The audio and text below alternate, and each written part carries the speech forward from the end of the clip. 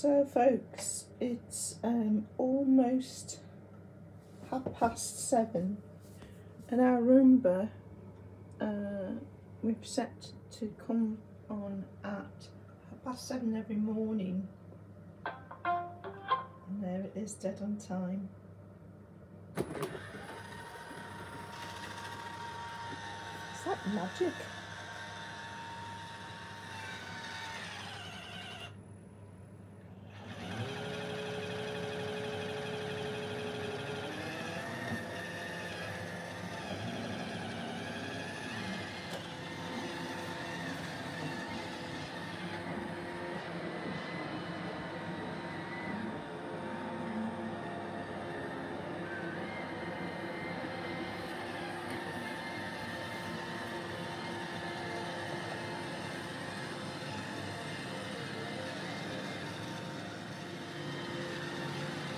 You don't have to move, Toby.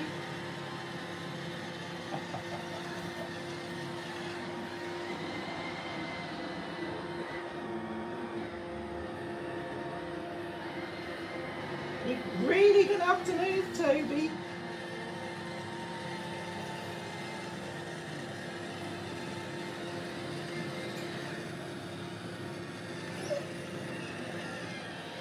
It's done an S pattern in this half of the room because it's got a map now and it divides the room into two.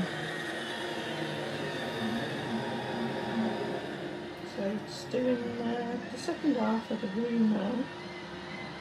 So it's got a map of the two rooms.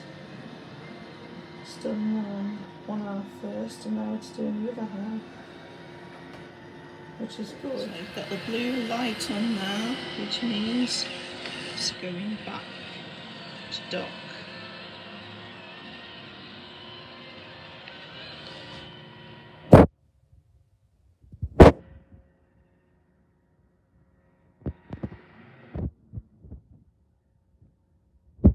So as I said in that box opening video, we haven't actually got the correct amount of space on either side that it recommends, but as you can see,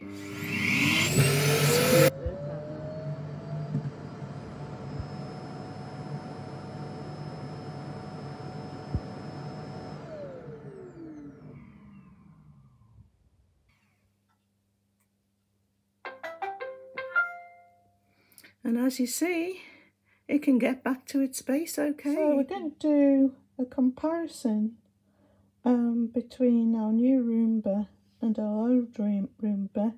So first of all, just looking at the charging station, obviously the old Roomba charging dock is tiny compared to the new one, because of course the new one is self-emptying. So we're going to do a quick comparison of the new Roomba and our old Roomba.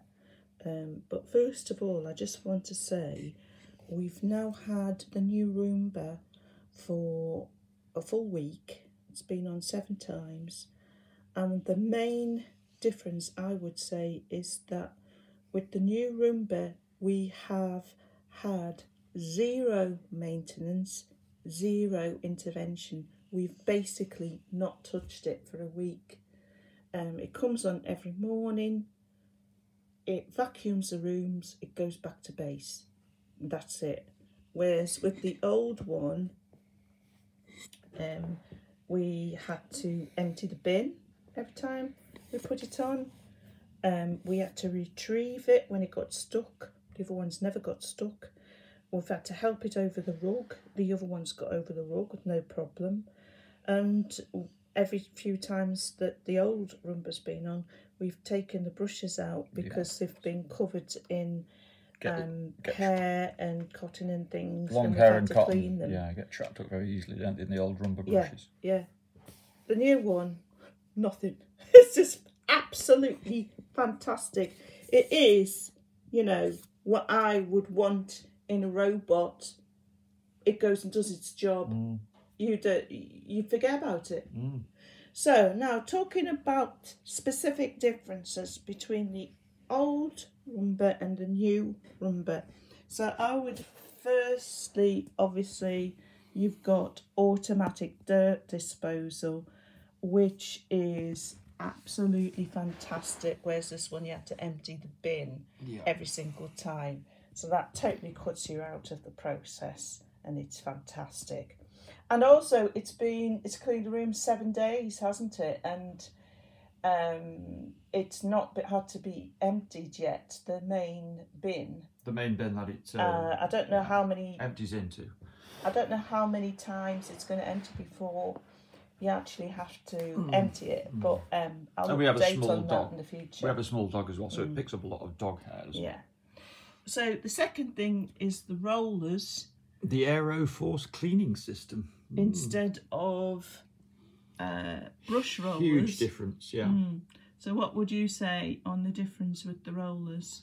Well, nothing seems to get trapped on them. Cotton, hair, dog hair, it just doesn't seem to get trapped on them.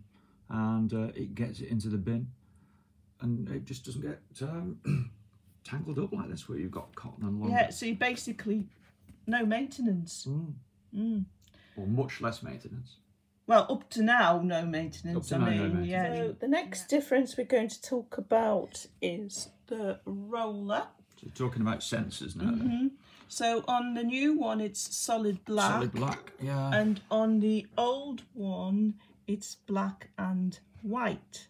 So this is effectively a sensor. It's got an infrared transmitter and receiver underneath, so it can pick up the rotation and use that for, I suppose, determining distance or determining if it's moving or not. So this is the old one. And this... So why do you think they don't need that sensor on the new one? We've got a range of new sensors on here, and one of them is this, which I only noticed this morning. It's obviously looking down at the floor. What is it? I don't know if it's an infrared transmitter and receiver, and that's the way it picks up movement, or I really don't know yet. I'm going to have to read the manual or look on YouTube. But possibly that's taken the place of the black and white. Possibly, but I don't know. Yeah, but we don't know for sure yet.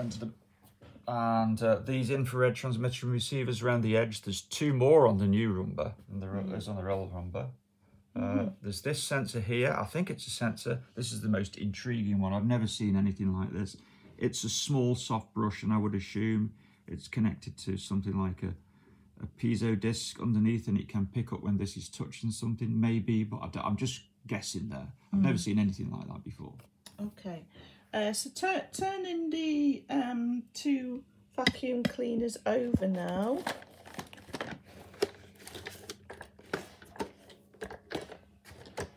Okay, facing the front. The old vacuum had a handle at the front, a big handle, and this one seems to just have what seems like a very small handle. I wasn't even sure if this was a handle yet. Not even sure if it's a handle. So I don't know if that's because you don't actually have to carry it around, because it's so clever. Because we've not had to touch it. It is clever, yeah. It seems to be more intelligent, you might say, yeah. Big feature, camera looks at the ceiling for, I suppose, points that don't vary, and that helps it in the mapping and location of where it is on the map. Obviously, the old Roomba doesn't have that system at all. So I think those are the main differences, aren't they? I would say so, yeah. Yeah. So that's it for our review of this new self-emptying Roomba. We absolutely love it. It's fantastic. 10 out of 10.